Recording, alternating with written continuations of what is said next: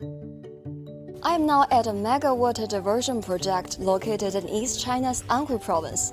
On the morning of August 16th, the first ship departed from here to the Huaihe River, marking the official opening of an essential section of this water diversion project to the public, which links China's largest river, the Yangtze River, and the Huaihe River.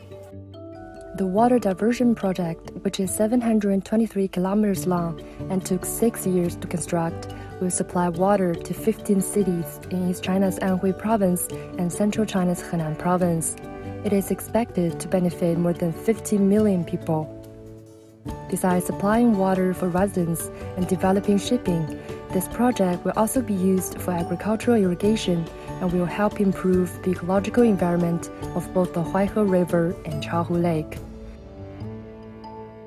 引江济淮工程在安徽省境内沟通了长江、淮河两大水系，构建了一条平行于京杭大运河的第二条南北水运大动脉，有力推动长三角交通运输一体化发展。这一工程将淮河与长江之间的水运运输航程缩短200到600公里，水路运输更通畅、更便捷、更经济、更环保。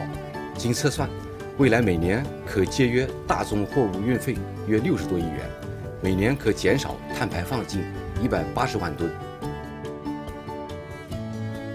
This complex water project overcame multiple technical difficulties during construction and also took biodiversity conservation into consideration. The channel was moved westward to make way for migrators, while multiple passageways were built to facilitate fish migration.